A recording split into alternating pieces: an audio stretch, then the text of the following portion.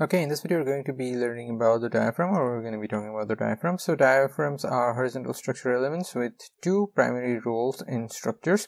So the first role is that to resist, and actually there's no first and second, they just have two primary roles. To resist and transmit various types of load, and to tie the vertical elements firmly.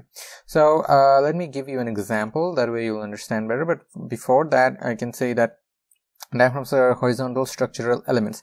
So let's say if you consider a building, what are the horizontal members or horizontal elements? So the horizontal elements are the beams and the slabs. Okay, so they're the ones that are playing the role of the diaphragm. But in the software, when we are doing the analysis, before we're running the analysis, we have to specify that, hey, these elements are the diaphragms and this is the center of the diaphragm. So that's something we have to do. We have to assign the diaphragm, and we also have to define what type of diaphragm it is, because there are two types of diaphragms. So we have rigid diaphragms and flexible diaphragms. So that's something that we have to do. So before we go in all that nasty work, let's just better understand what a diaphragm is and the roles of the diaphragms. So we have the roles written out here, but let me just quickly give you an example to better understand the roles. So let's say that we have some sort of a structure like that. This is a particular frame. Let's say it's a frame that has two pin supports, or maybe let's just consider this as a simply supported frame structure.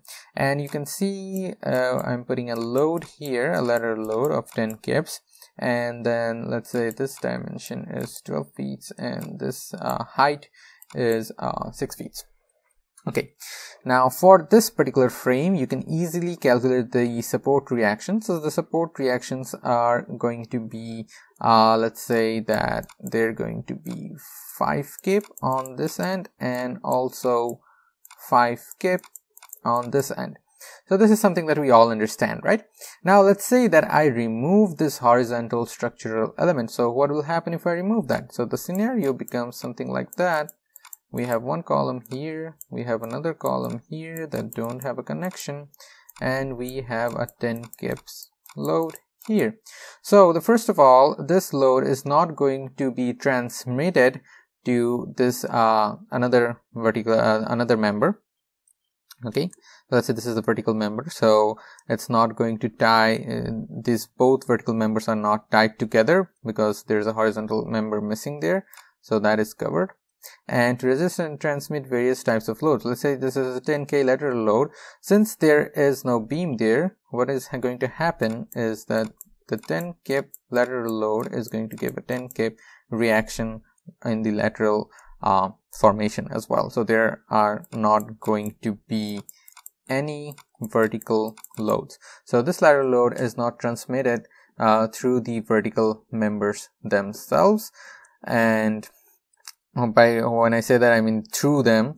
So there is no load that's being transmitted in the vertical direction. But if we put in a horizontal member right there, like if we put in a diaphragm right there, then we get this scenario where we have vertical loads as well. This load is being transformed into vertical loads. Okay, so that is the role of diaphragms. I hope with this example you are now understanding the role of diaphragm a bit better. Okay, so yeah, that is all I had to say about the diaphragms. And this is the example. I think I'm gonna keep the example right here for you. Yeah, so that is it for this video. I hope you got to learn something new.